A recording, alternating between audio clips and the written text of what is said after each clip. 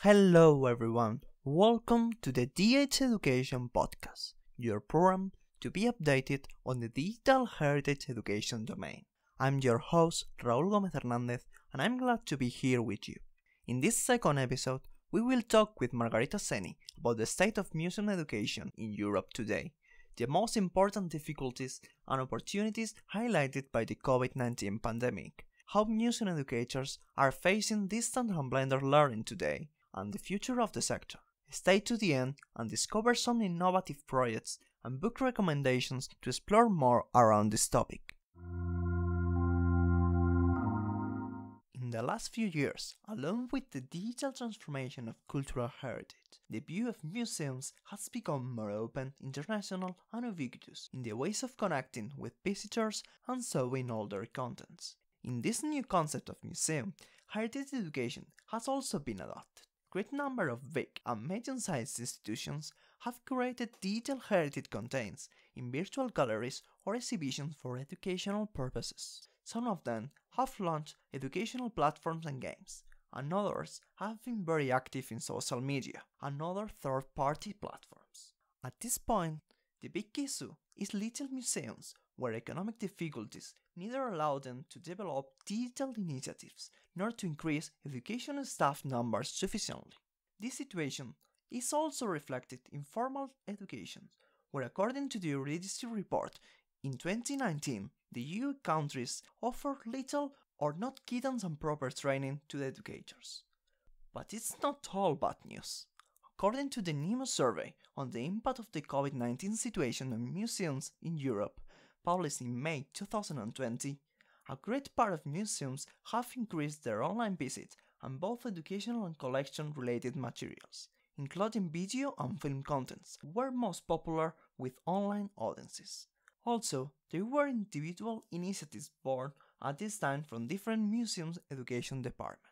Taking this background, let me propose some questions. Do the educational programs in museums work in the correct way facing this situation? Are they innovative enough? How is the future for museum education? This week, I would like to talk with Margherita Sani about it. Hello Margherita, thank you very much for being here in this second episode. Thank you, Raúl, for inviting me. Let me introduce yourself a bit to the audience. Margherita Sani holds a degree in Literature and Philosophy, University of Bologna, and a Master of Arts in Museums and Galleries Administration, City University of London. Since 1985, she has been working at the Institute of Cultural Heritage of the region Emilia-Romagna, where she is in charge of international projects, in particular on museum education, lifelong learning, and intercultural dialogue. In the last 20 years, she has designed and managed several EU-funded projects, in particular on museum education, lifelong learning, and intercultural dialogue, some of which has been identified as best practice by the EU Commission. She is an active member of many professional museum associations and networks, among which NEMO, ICOM, European Museum Academy. She is an adjunct professor at the Department of Arts, University of Bologna, a member of the Steering Committee of European Education and coordinator of the Learning Museum Group in NEMO, Network of European Museum Organizations, where she has been a member of the Executive Board until 2019. As we can see, it's a difficult moment for museums all over the world, due to COVID-19 and also for the museum education sector. From your position as coordinator of the LEM Group in NEMO, how do you see the state of museum education in Europe today? I think that museum educators, apart from COVID, are the professions or the professionals in the museum sector that have been exposed to the biggest changes in the last decades. They have been exposed to really stress tests. The COVID-19 is one of many, but in general, I think they've had to really meet lots of challenges, starting from an increasing increasingly diversified audience, whereas in, say, 20 years ago, the most important audience of museums and the most important target groups of museum educators were school children. Increasingly, there have been other segments, other audiences that museums have to cater for, adults, and in general, they have to develop new programs to both respond to the requests coming from the public and also from the funders. So museum educators have had to develop intercultural programs on intercultural learning, programs to contribute to social inclusion and meet, so as I said, both the expectations of the audience and of the funders. And that has widened the scope of intervention of museum educators enormously. We also talk nowadays of audience development. Who does that if not museum educators? It seems like many of these new tasks that museums have taken upon themselves, increasingly widening their action as a social responsible organization. It seems like these tasks have been charged to or entrusted to museum educators. Again, lifelong learning, audience development, intercultural dialogue, all of this has, in my opinion, moved or shifted the focus from education as such or learning to public engagement. The definition of learning itself, which does not only refer to the acquisition of facts and figures, but to the development of individuals in their personal life and in their professional life. All of this as enormously the work of museum educators. So I see this, the question was the state of museum education in Europe today. Apart from COVID, which has added an extra element, I think this is a profession that has really come a long way and has changed itself enormously in the recent years. It's great to see the museum education domain developing itself in different ways, Margherita. It's a moment where museums are turning to digital, and educational activities in museums are diversified too. It's important to engage with all types of audiences and include new ways of understanding the cultural heritage today. Yes, and I didn't mention participation because participatory practices also add an extra challenge, because if you have to be a facilitator, you really have to develop extra skills. So the skills that a museum educator needs are very varied at the moment, touching from social to mediating to negotiation to communication. So this is the big challenge at the moment. Well, to evaluate this aspect, some organizations such as NEMO, ICOM, or the European Foundation have conducted surveys and virtual sessions with educators working with digital cultural heritage to know their needs. Could you tell our audience some of the most important difficulties and opportunities highlighted by the COVID-19 pandemic for the sector in the NEMO study case? NEMO researched the sector a month or so after the first lockdown. So in March, April, NEMO sent out a questionnaire to all museums. Actually, the focus was not only on museum educations, of course, but on the whole state of play of European museums. And it was indeed, COVID has acted as a magnifying glass on the role and on the structure, on the functioning of museums. And the main outcomes of course, of the research were, as it is, as you can imagine, a drop of visitors, losses in income, both from the reduction of tickets, but also from the discontinuing of programs and projects. And of course, and this really has to do with the educators, the development of digital services.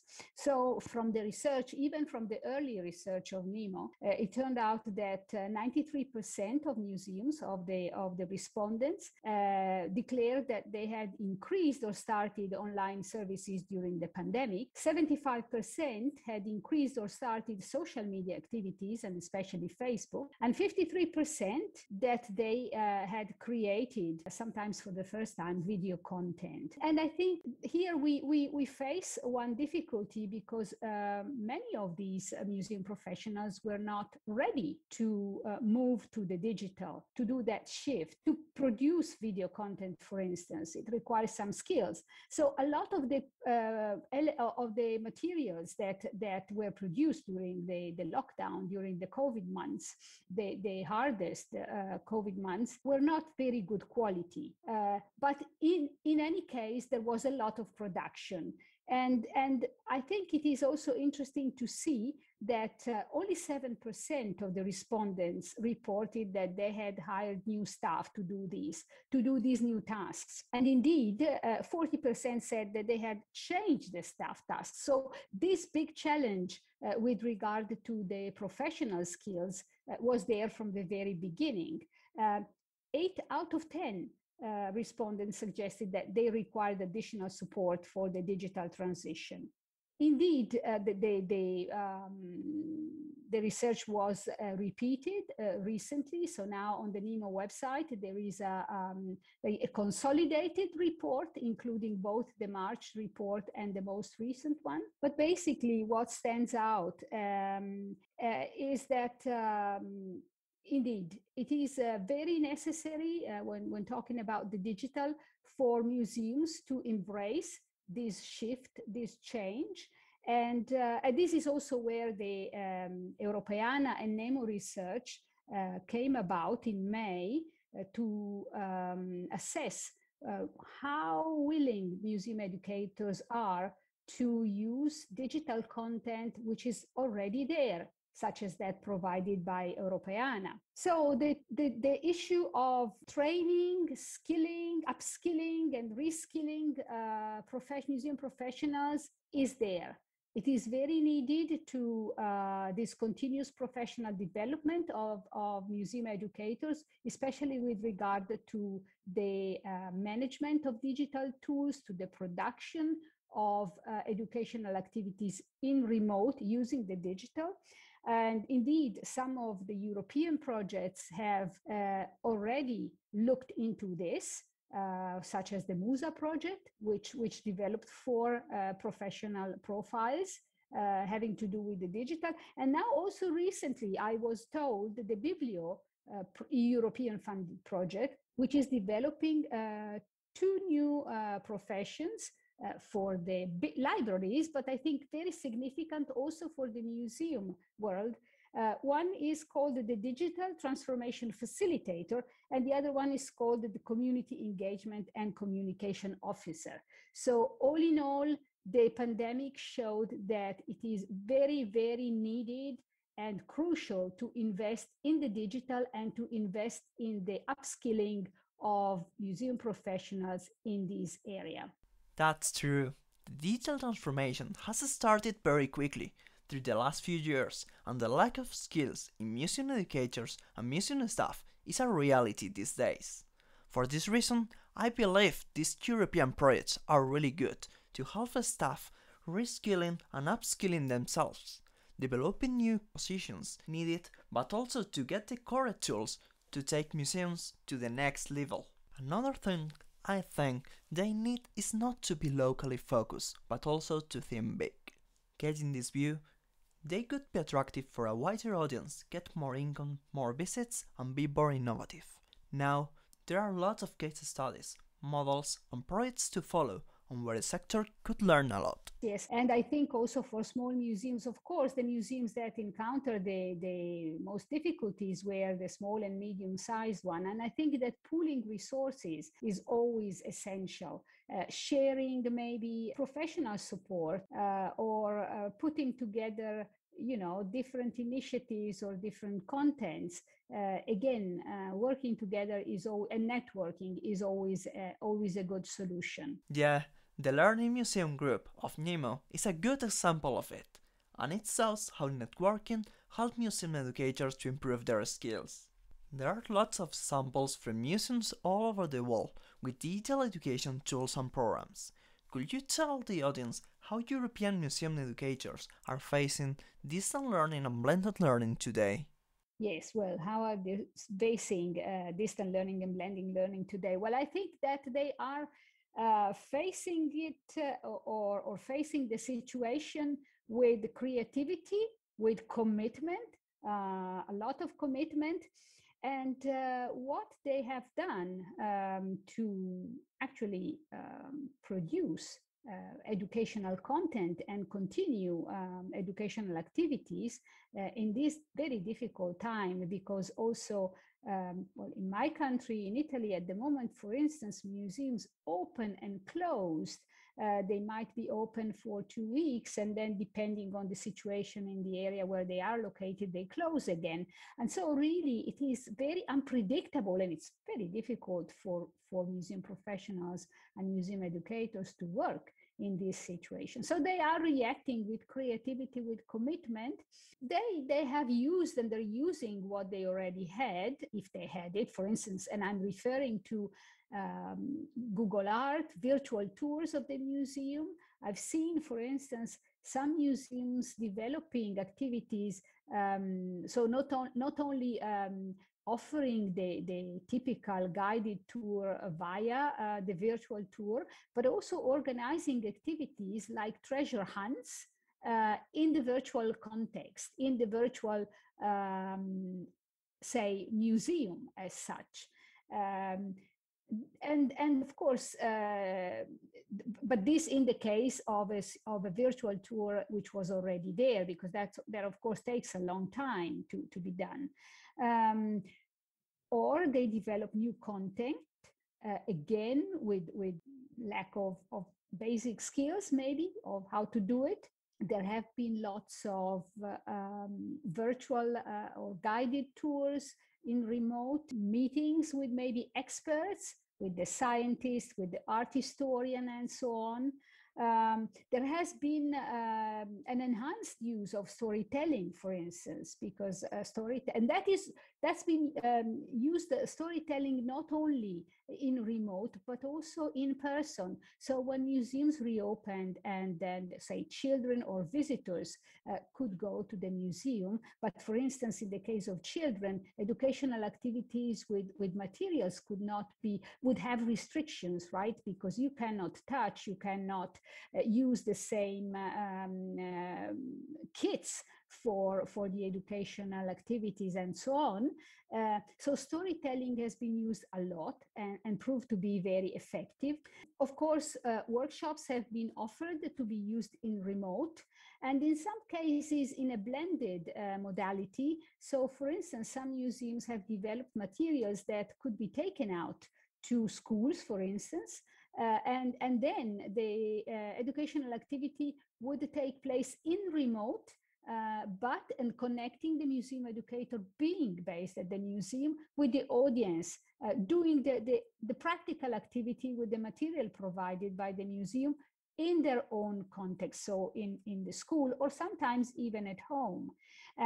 In this case, museums have proved to be very, very precious also for families when homeschooling became the norm, especially at the very beginning of the lockdown. And so they provided educational or sometimes just creative materials also for parents to support the children in their learning. And I have an example also. This is a museum in my own city, which is Reggio Emilia, museum which had large spaces that were no longer used or can no longer be used as they used to for school groups.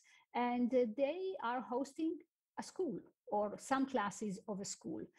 Schools, in order to distance children, looked for different venues. And in this case, the museum offered itself to, and this is proving to be very, very interesting, because the museum is working together with the school, which is hosted, which is like in residence, so to say, in the museum. They are developing together and testing together materials that will then later be used for other schools when finally, eventually, at some point, museums will reopen and we will go back to normal life. This project sounds really exciting. The museum needs to go out from the building to teach learners the values of cultural heritage. Also, it's really important that museum educators work together with teachers too, and it's a model of teaching they need to develop more often. Well, we have talked about the present in all this talk. What about the future? This question must be asked. How do you see the future of museum education after COVID-19 pandemic? Yeah, well, I cannot think of the future of museum educators or of museum education if not in conjunction with the future of museums in general. Because I think that this pandemic has changed our society to such an extent that it will leave definitely some traces behind in the way in which we relate to people, in the way in which we work together, and some of the tools that we have been using and that turned out to be essential for us to remain connected. I don't think that we will let them go ever. They will remain and we will make the best use of them. So I think that definitely the future of museum education is going to be a hybrid, blended model of museum education. But I must also say that museum educators have suffered very much from this situation because many museums outsource their educational services. So the museum educators are not employed by the museum, are not permanently employed by the museum. And so they were the ones who suffered most in having, in some cases, being laid off or going on furlough or having a reduced time, working time. So the guides, for instance, we didn't mention in this conversation the guides. So those professionals, those people who take the visitors around in a museum. They're not museum educators as such, but they are an important element, important figures to disseminate and to make the heritage and the collections accessible and meaningful and to contribute to their interpretation. Of course, they have suffered very much from the lack of tourism and the reduction of physical visits. Well, in some cases, say, I found this very interesting that some museums have used the time to offer training online for the museum guides, for these external people who work in museums but are not employed by the museums. And likewise, something that I didn't mention before, also museums offer training to teachers. They use the time to connect to teachers and to train them to use the resources of the museum and to inform them about what the collections are and what kind of, say, of content they can provide. I think in general, how I see the future of museums and the future of museum educators in the short term or in the medium term, let's say, museums and museum educators will have to focus on their local audiences, because inevitably, with all the restrictions for travel, the local audiences is really an asset and something to concentrate on. And in the long-term future, I think that when everything is back to normal, I think that a blended model is the one that will in the end succeed. So making the most of the digital resources that we have experienced and that we have developed, and as a way to connecting to the audience, and at the same time keeping, of course, what is so important for a museum, which is the objects and the authenticity that is found within the walls of the museum. I think museum educators must be employed full-time. Nowadays, with blended learning, it's more important than ever to have education professionals working physically as before and digitally as now is required. A museum educator should create digital educational content with teachers and creatives, and not to separate the digital skills from the museum education professional. Yes, definitely. Yes, that is the ideal situation. Of course, the question now is also all these online activities that people take part in are for free. So is that a profitable model? I mean, the museums, as I said, when mentioning the NEMO research, lost in terms of income not only for the tickets, for the admissions that were lacking, but also because they would not could not sell, so to say, maybe their educational workshops or these things. So there is also there are also some museums that are developing online activities, not for free, but against payment. For certain categories of people, for instance, the Rijksmuseum in Amsterdam, we're talking about a big museum, they developed paid workshops for vocational education and training students with a designer. So these students, technical students, would have the possibility of working online in remote with a designer. So maybe,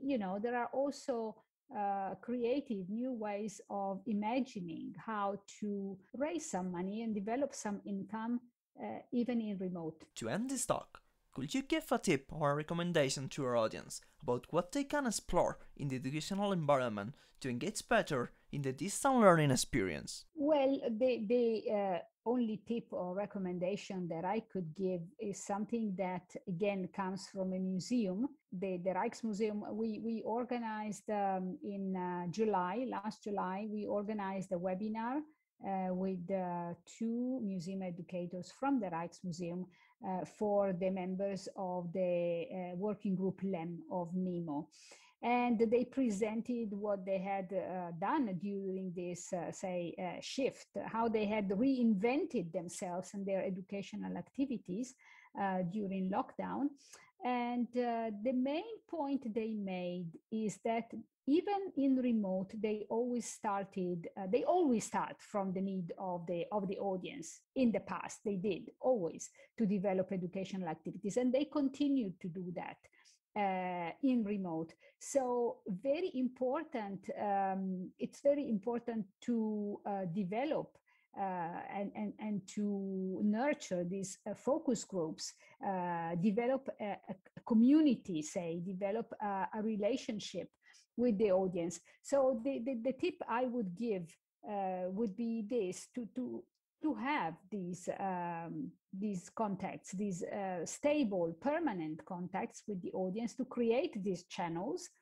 And they can also be created, sometimes they can even work better in remote, because people don't need to go to a physical meeting. They can simply connect from home. So to explore and to take into account the needs of the audience.